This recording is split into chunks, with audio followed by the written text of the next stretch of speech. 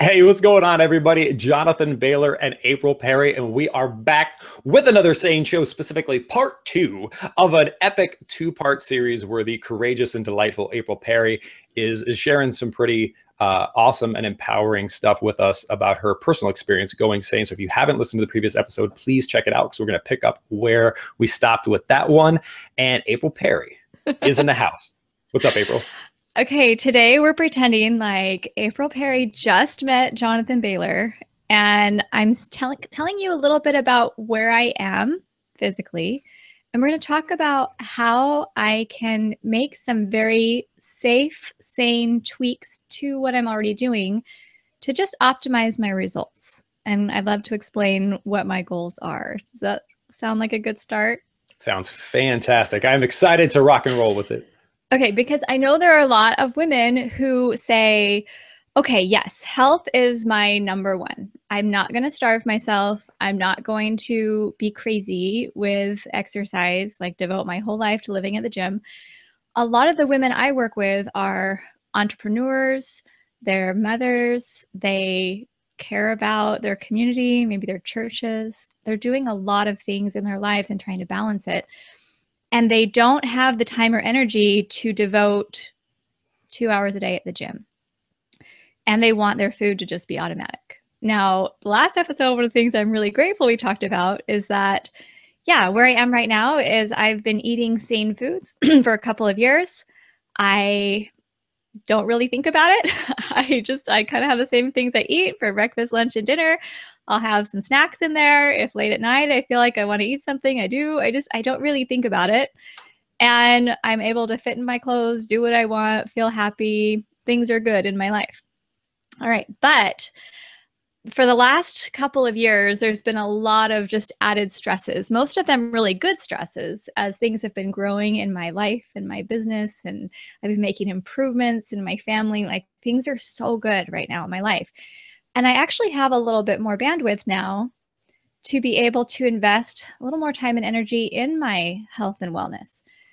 So I want to do that, but I don't want to do it in a way that's going to harm me or a way that's going to deliver suboptimal results. And so I'm coming to you for help. Now, I don't know what my body fat percentage is right now. I just don't, but I know, and I'm totally fine. I'm coming in as your client, very public. I weigh about 152 pounds right now. I'm 38. I've had 4 children. My parents both kind of struggled with their weight. My mom she had 8 children, and she was always counting calories and never achieving her goals that way, and had a lot going on there. I do sleep pretty well. I'm kind of a stressed person, like, not trying to be, but I'm very conscientious. And so I have to work through not being stressed, not in a bad stress way, but just like I'm very excited about a lot of things. So I'm really active. I'm always thinking of things. I shouldn't have a stressed person. I'm just a very, very active, very involved person. I don't just usually sit around, just being relaxed. Like, I don't ever lay by a pool. I'm always listening to podcasts or doing something, because that's kind of person I am. My goal weight, I don't know if I have a specific goal weight. After I had Spencer, my fourth, he's 9 now, I pretty much starved until I was 135 pounds. And I couldn't get below 135 no matter how much I starved myself, like how little I ate and how many days I went to the gym. Like, that 135 was like the lowest I could get. In high school, I was probably about 140 in high school, and being really active as a cheerleader and everything. I'm 5'5", and I do go to the gym once a week to do eccentric exercises. I rollerblade a couple times a week. I take my puppy and that's kind of where I am right now. And I go walking with my husband, a few nights a week. Okay. So that's a starting point. When you were 18, I'm assuming that's a fair assessment of when you were like at your fittest. Would you say that that's a fair assumption? Actually, no, because when I was in high school, I feel like, so I was super active in high school, but I feel like I was eating like a lot. Like, I would take a really big lunch and I didn't even think about food, and I would eat a lot of breads and things like that. Specifically when I was 18 and I went away to college, I did gain that freshman 20. I had no idea what I should have been eating. So I would say, when I was 18, I don't even know if I weighed myself, but Yes, so the weight actually is irrelevant. What was your size when you were your probably fittest? my fittest was probably when I was maybe 17. Well, but then I was actually really fit right when I got married because I started learning about nutrition, eating really healthfully. So I would say my fittest was when I was about 20, and I was like between a size 6 and a size 8. Okay, so your fittest is between a 6 and an 8 size. Yes. Okay. And is your goal to look like a fit 38-year-old who's had 4 children, or is your goal to look like a fit 21-year-old who's had no children? So I'm actually good looking like a 38-year-old. And the thing is, I actually still wear between a size 6 and an 8. I just feel like around my midsection, my arms, my legs, I feel like I just could get more toned and just feel more comfortable. And is your goal to look like a 38-year-old who hasn't had 4 children, or a 38-year-old who has had Well, four see, I children? just don't know. I don't know. I just want to look better than I do, but I don't know what to compare that to. So, Well, what you would generally compare it to is other 38-year-olds in historically who have had children, and I can promise you that you are doing quite well. So your goal is actually to look what the female glamour magazines would say that a 38-year-old who's had children should look like, and we can do that. That's not a value. That's fine, right? Like I'm 30. How old am I? I'm 33. okay. And I look better than I looked when I was 18 because like it's my job, and we're probably going to record some exercise videos at some point. Okay. And I want to be like, whoa, I want to look really fit. So no judgment there. Okay. It's just really important to get specific on those goals. Yeah. So what you would do, especially having had 4 children, having a stressful life, is you're just going to need to start to look at food and exercise like you would look at how you develop and strengthen your family and how you develop and strengthen your business, where it is something that you diligently plan and think about daily, weekly, hourly. What that means is it's not accident. You will not accidentally look supranaturally fit ever. So it's going to become more like any skill in life. If you want to have a successful business, if you want to be a successful athlete, if you want to be a successful artist, you will not stumble upon artistic talent. You will have to apply dedicated time and energy for years, and then you will be a beautiful painter. If you want to have a wonderful family, you will spend dedicated time and energy on your family, and then you'll get great results. So all we'll do is we'll take this standard SANE template, non-starchy vegetables, nutrient-dense protein, whole food fats, and we're going to ask, how much are you willing to give up or sacrifice taste and flexibility? Because if you look at two ends of the spectrum, one is, let's call it nutritional serenity, which is, I'm not willing to compromise on taste. I'm not willing to compromise on flexibility. I'm fine looking healthy, and I just want to not think about eating. Non-starchy vegetables, nutrient-dense protein, whole food fats, low fructose fruits, in that order. Treat yourself rarely, but you know your body's a temple, so you're not going to put garbage in it. On the other end of the spectrum is, I'm a fitness competitor who is like all over Instagram, and I like taking pictures of myself in skimpy clothes and posting them on Instagram because I define myself by how my body looks, and that's fine. There's nothing wrong with that. That's not me. That's not me, Jonathan. Those people are just going to say flexibility and taste does not matter to them. What matters to them is how they look on Instagram. So they're going to eat the same basic stuff that does not taste particularly good every single day. Okay. So here's, I think, what can help clarify your prescription for me. I'm actually getting pretty excited about this. So let's say that the effort scale of 1 to 10, the 10 effort is me trying to look like I've never had children, and I want people to be like, whoa, you look so good. That's like the 10 effort. A 1 effort is just what I'm doing right now. Just whatever. I'm happy. I'm busy with other stuff. Here's my food, What if you could give me a prescription for like a 5? But here's the thing. I want you to tell me what you would suggest I do. But then I want to come back on the next podcast and give a report on whether that worked for me or whether I reassessed my goals.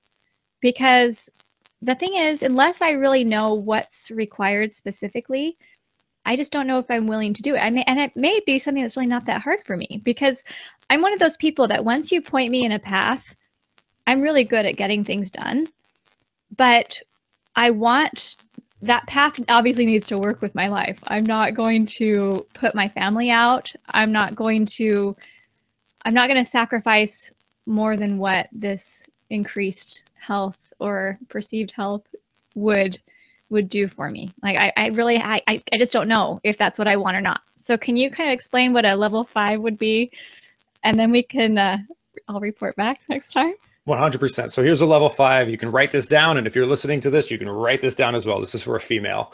Level 5. Here we go. Okay, I'm actually getting out my pen. It's not going to sound sexy. It's going to sound effective, because that's what we're talking about here. So you're going to eat 4 times a day. And what I'm like, you're going to hear a different tone in my voice than you normally hear, because like, if you want these results, you have to do this.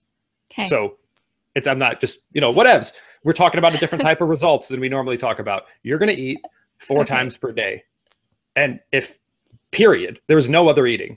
So you're going to eat 4 times per day, because I don't think you're going to exercise that much. So 4 times per day.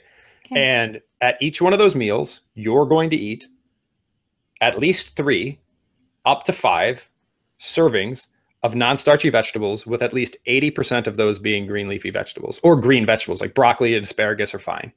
Okay.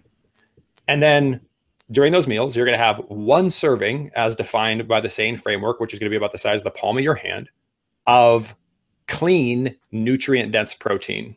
So if that's conventional meat, it has to be lean.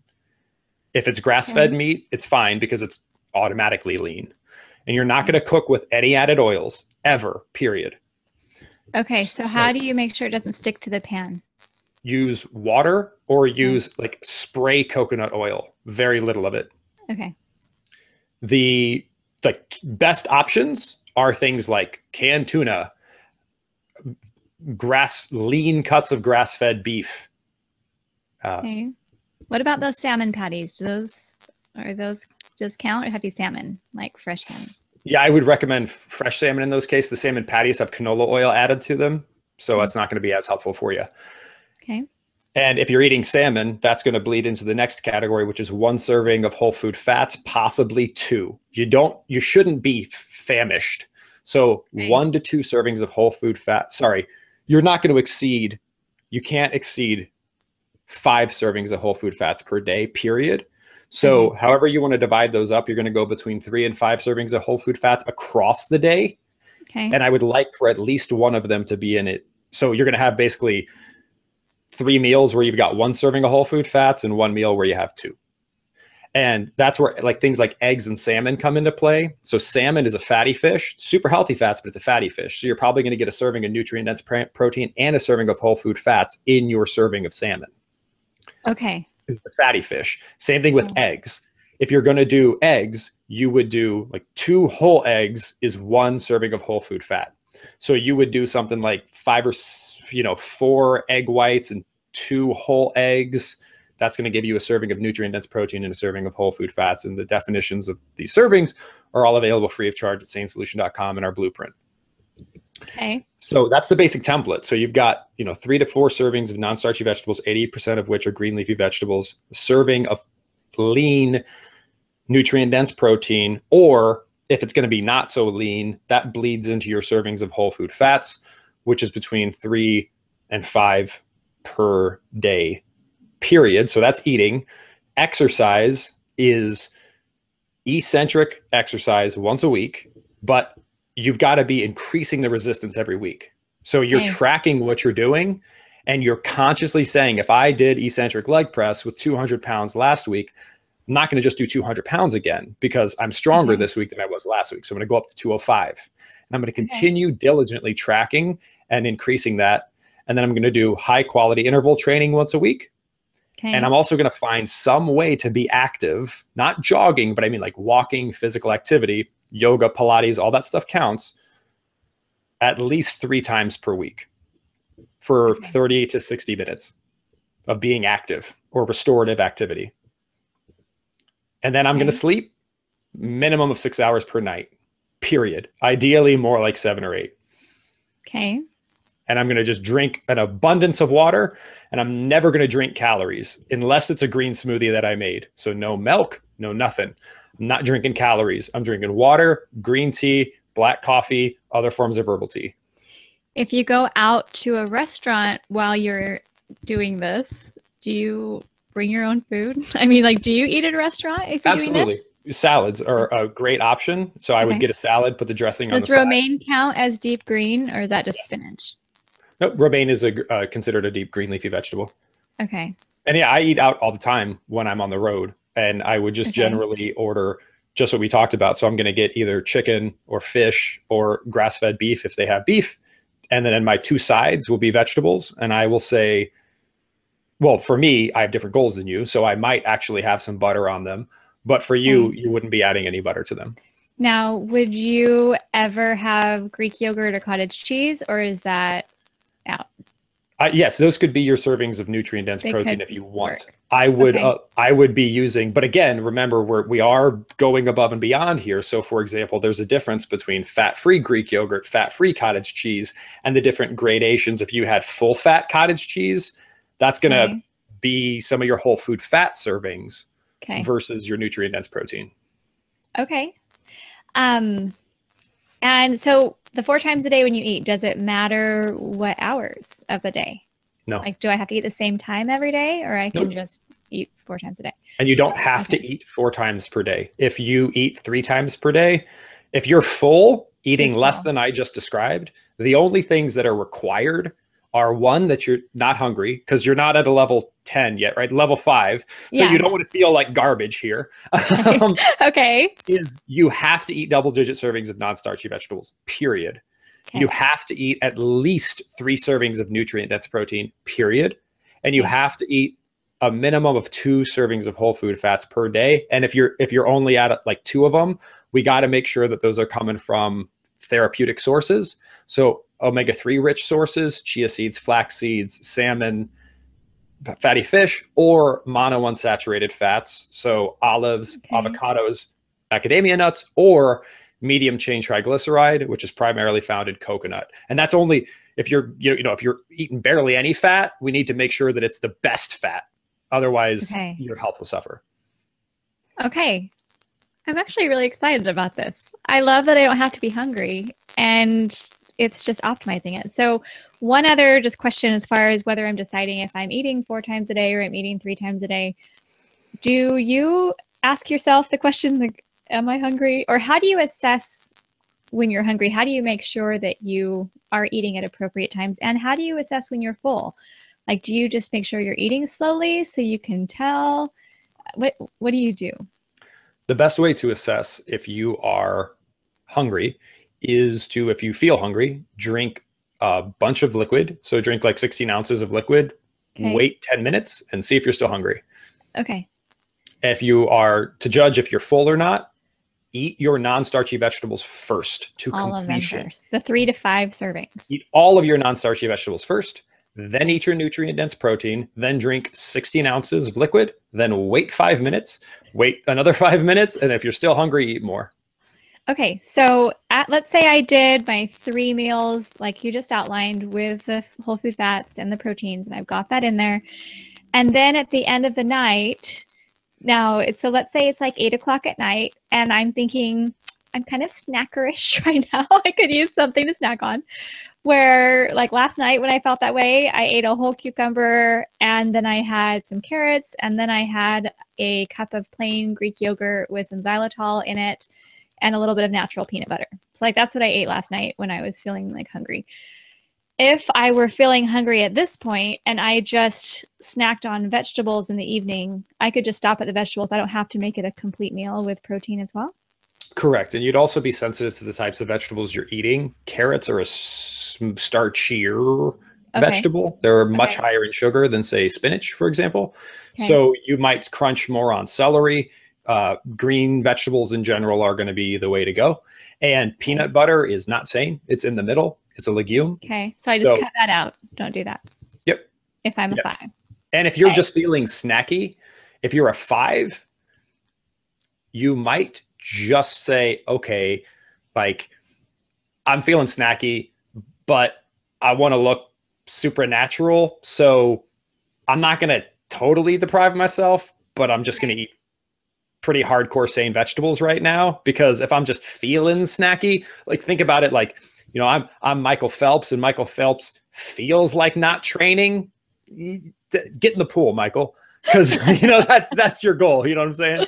Okay, one more question. If I were doing, like, you know, we had that banana bread when you came to our house with Angela that Aaliyah made for you, that had a lot of coconut flour in it, but it did have bananas. Would you tell me to stay away from any of that for your whole food fats? Don't have anything that has fruits in it. Correct. And I'm eating no fruits. Because it's not incident, right? That would be not in the servings framework we just talked about, Okay. right? That's because incorporating fruits is not a 5. Well, we would have to modify the other. If you want, it's easier to do it without fruits. You're going to get better results just using vegetables. Fruits are vegetables with more sugar, basically. Okay. All right. I feel like really happy because what I'm excited about is I have a framework that I can try. Now, I'm not like committing to do this for a whole month or whatever, but I'm going to take this and I'm going to put it into my life. And then next episode, I'm going to let you know how it goes. And I'm going to actually be journaling along the way how I feel. Does it work out with my values? Is it working out with my schedule, my life, and my goals? Because on one hand, this could be exactly what I've been needing to do to take sanity to the next level. On the other hand, I might say, you know what? Now Jonathan's just explained what it will take for me to achieve that level. And I've decided that I care about other things more. And so I'm not going to do that right now, which in either case, it's up to me, right? to decide that.